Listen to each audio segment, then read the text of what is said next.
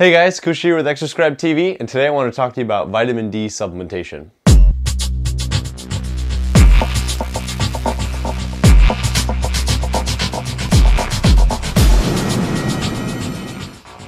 So first, we need to answer the question, what exactly is vitamin D? Well, vitamin D is actually a group of fat-soluble compounds that actually help form pre-hormones or precursors to hormones, specifically one known as calcitriol, and we'll talk about that in a second. So when we think about how vitamin D is produced, it's produced either through ingestion, through food, or through the skin.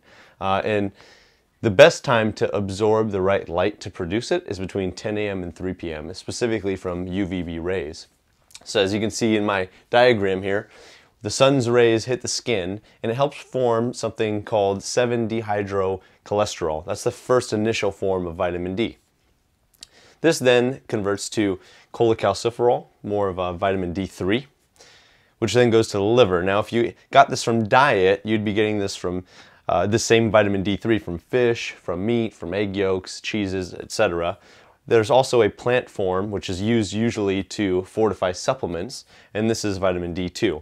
Both of these also go to the liver, which then converts us to a more active form of vitamin D known as 2,5-hydroxyvitamin D3. And this is what doctors are testing for when they're testing for vitamin D deficiency, and we'll talk more about that in a second, why that's important. So this then goes to the kidneys, which is then converted to a more highly active form, probably the highest actively formed vitamin D3, known as 1,2,5-dihydroxyvitamin D3, also known as calcitriol. And this is more of a, at this point it's less of a vitamin and it's more of a hormone, more of a steroid hormone, similar to estrogen, testosterone, and cortisol. So the main question you should be asking is not so much why do I need to be supplementing, because the doctors want to always tell you to supplement. They'll commonly tell you to supplement with as high as 2,000 to 10,000 IUs a day, or as much as 50,000 IUs in a week. And that's a lot to be supplementing with, and I'll tell you why. And the reason is that if your body is too low in vitamin D, you want to first understand why is it low. And the reason could be not because you're not producing enough from the skin, because let's say maybe you live in a climate where you don't get enough sunlight, or maybe you don't get enough in your diet. It's not maybe so much that your vitamin D is too low. It could be because your calcium is too high. And calcium and vitamin D need to be in a proper balance. This active form, the calcitriol, helps maintain that balance, but the problem is if your body is not getting enough, let's say magnesium or other proper nutrients or cofactors, you could have too much calcium already in the blood.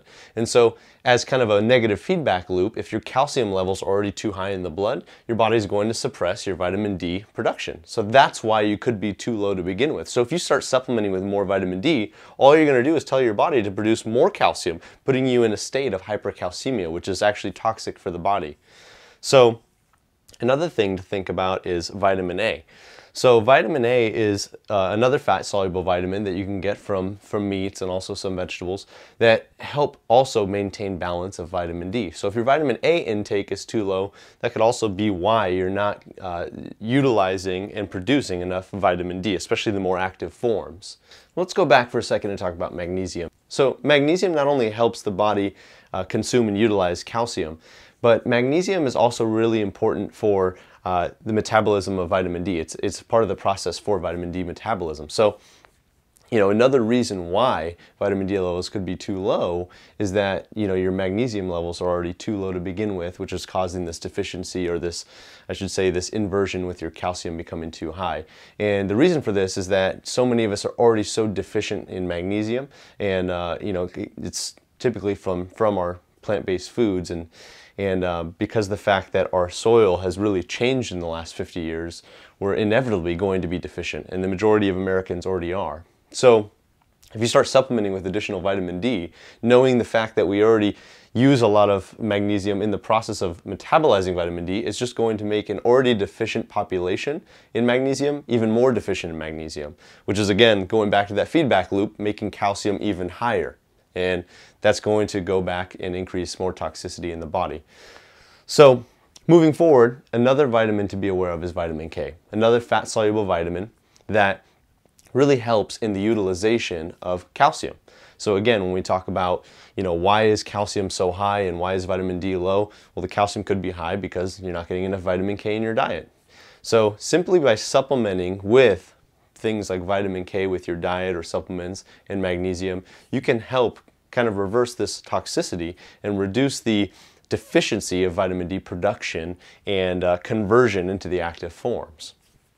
Vitamin A, as we spoke about earlier, not only helps keep a proper balance of vitamin D, but they both conversely help each other reduce the toxicity of each other. So, if you are subject to vitamin D toxicity because you're supplementing with vitamin D, just having more vitamin A in your diet can reduce the toxicity of vitamin D and vice versa. So the bottom line of this whole thing is that you have to have balance. You have to have balance in your diet. You have to have balance, like we've talked about this many times in other videos where we talk about making sure that you have balance in your whole program as a whole and in your lifestyle. So, make sure that when you're trying to reduce these deficiencies and you're trying to reduce toxicity of the body and pH imbalances, that you're getting a wide variety of foods, especially, as you've noticed, a lot of these are fat soluble. Vitamin A, D, and K, all three of those are fat soluble. So trying to get more animal-based products and proteins and animal fats, not being afraid of the whole milk, especially when it's from grass-fed, unpasteurized milk and cows. So there you have it. Before supplementing with vitamin D, think about creating more nutritional balance in your diet. That's it for today. See you next time on Prescribe TV. See you soon.